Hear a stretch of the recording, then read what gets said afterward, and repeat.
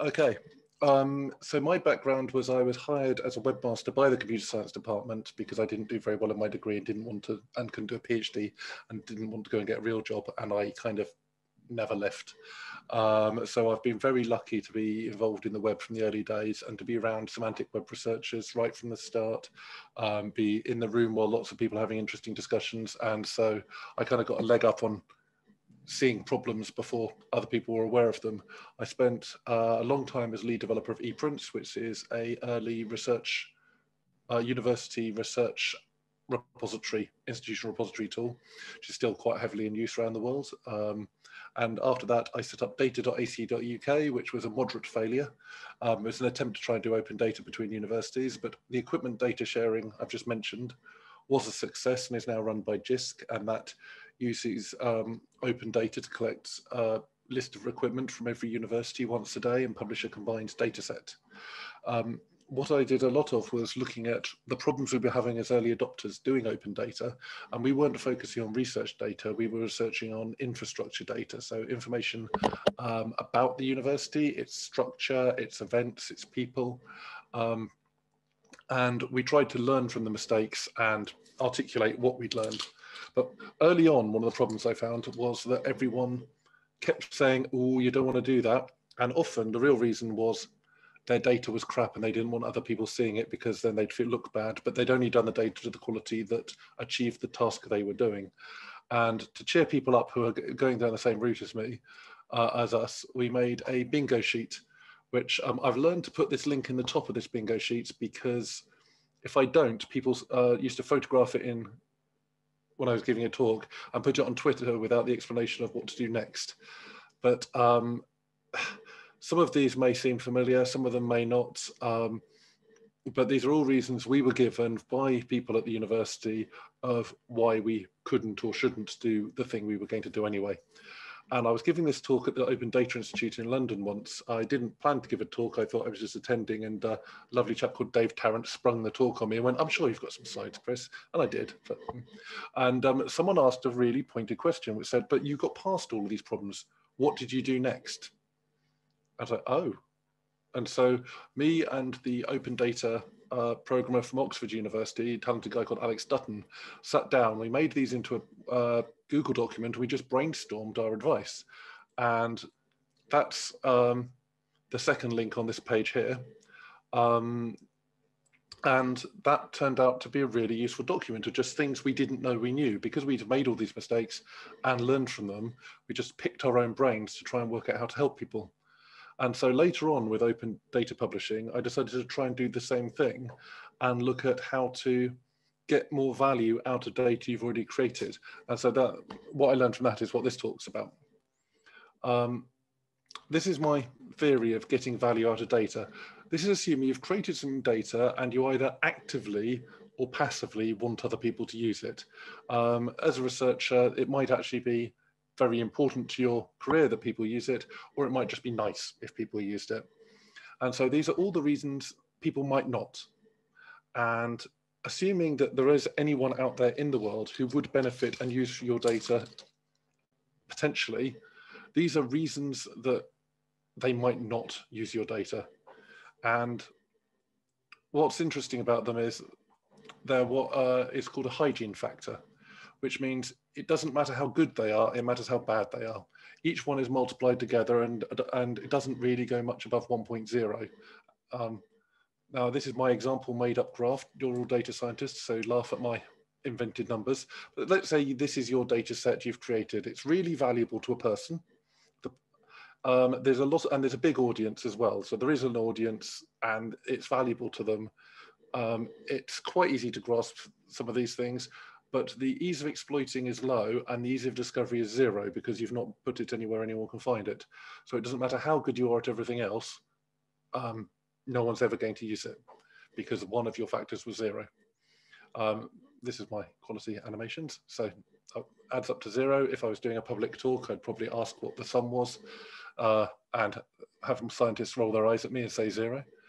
This is another graph I made up, but basically what I'm trying to say here is that doubling your effort doesn't double the number of people who uses your data. And once you get to a certain point of effort in any of these factors, it just doesn't matter. You can't, like, doubling the effort does no good whatsoever to getting more people using it. It might make a few people already using it happier, but it won't increase uptake because you've already solved as much as was stopping those people using it.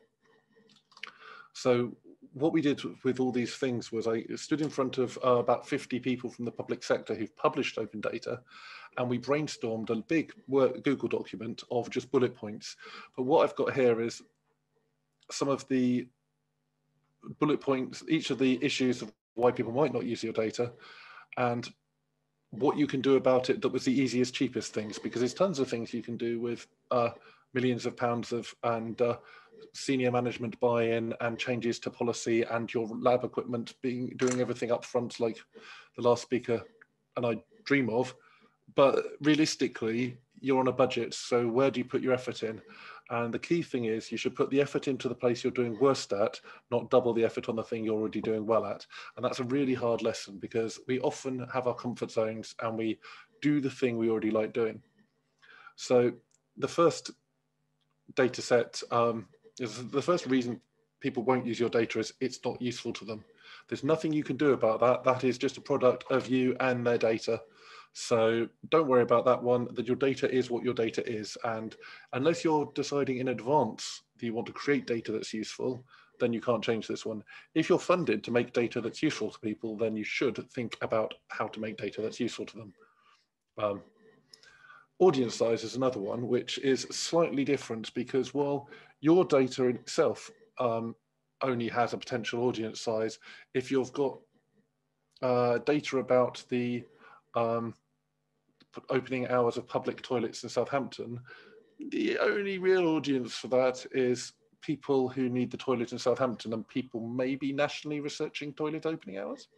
But ultimately, what you can do to increase your audience is to use standards, which means your data is part of a larger data set, which they will use. So thus, you can increase your audience size by being part of a large data set. Ease of discovery, if no one can find it, they will never use it. So this is mostly about metadata, but it's also about word of mouth. It's worth tweeting it. It's worth telling people about it. It really is worth talking about your thing to people and making sure they know it's there. But if they can't find it, they will never use it. And so it's worth searching for your own thing with the keywords you would use to look for it and discover you're not actually finding it because you spelled the keyword wrong or something. Ease of grasping the value. I would love to have a punchier thing for this particular category, but this is a scenario when someone's landed on your metadata page, they've literally got the link to the XML and they tab on because they don't realize the data is what they need. So it's really worth making sure for humans, especially, that this data actually it's clear what it is, putting the effort into making sure the description tells someone that this would be valuable to them. One of the other suggestions we had was if you're not doing a lot of these things and you really care about them, and write a blog post about it, but link the blog post to the metadata and link the metadata to the blog post so that people can actually find one from the other. There's no point signposting it one way and putting a huge description that the catalogue record doesn't bother mentioning. So just make sure people can immediately find all the information you've created at the time they might find it useful.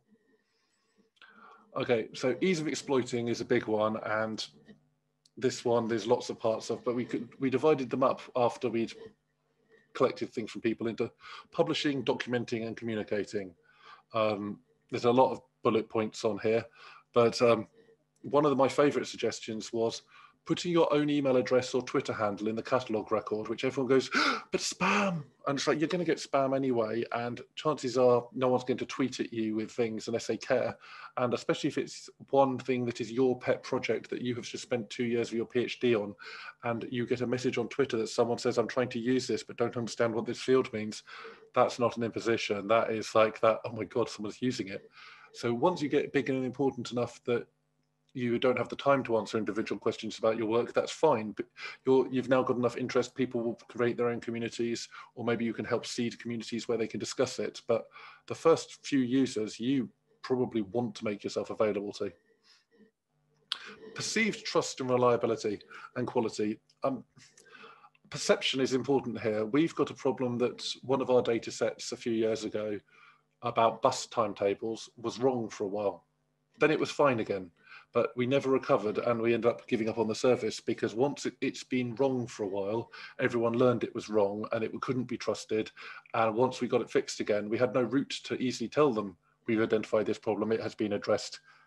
And so people had just already moved on to using other systems and it was untrusted. So making sure that you provide a way not only to make your data good and trustworthy and people understand where it's come from, that it will be kept up to date, how errors or corrections will be handled, but make them actually know it's true. And that is as important as doing it. Horribly, it's making them believe it's true is more important than actually doing it, but you should definitely make your data good as well. And this is a similar one, which is the not invented here syndrome. I don't want to be using data from Oxford University because I don't want to give them credit. We should be using the Southampton data and the Southampton API and the Southampton standard, not the Oxford standard and things. And anyone who's worked with academics will know some are really relaxed and others have that definite, we should be using our own dog food even when it doesn't make sense to. So some of the advice from the public sector was, that's a senior management thing, so talk to your junior colleagues at other places, share data just and ideas between your peers who are below the standard where you care about the politics and you just want to do stuff. But also sometimes shoving university logos all over a service can actually put people off. When we created equipment.data, we made the slightly difficult decision to really, really downplay Southampton's involvement in it initially, because we didn't want to see it as other people using a Southampton service. We wanted to see it as Southampton providing a national service and just trying to understand the politics you're running into. So the other thing is that last one, perceived neutrality, I added after a question in a talk once because I hadn't thought of that one. And there's always a factor you haven't thought that's stopping people use your data. But the overall thing I'd encourage you to do is look at what you've done, and if people are not using it, about for this project or the next project. So I'd have a think about what your things that you're doing that you're not doing at all and how you can do those better, not double down and try. If you already have good metadata, the time spent writing better metadata isn't half as valuable as the time tweeting it to a bunch of people, or even looking on Twitter for people who are working in the field and mentioning that you've got this thing they might like to look at, and being a bit proactive. This kind of thing is out of people's comfort zones, and that's why you end up doing more of the thing in your comfort zone. But identifying that missing hygiene factor, the one that you just haven't imagined yet, that's always going to be easier for other people than you. So multiple pairs of eyes are useful. Okay, so those are those links again, and seems like I've come in under time then if I'm not getting my time warning, but I'm happy to add to these. These are living documents as well. We haven't updated them in a couple of years now because I've been concentrating on other things, but we're all learning all the time, and any ideas you have of ways to make this better, very welcome.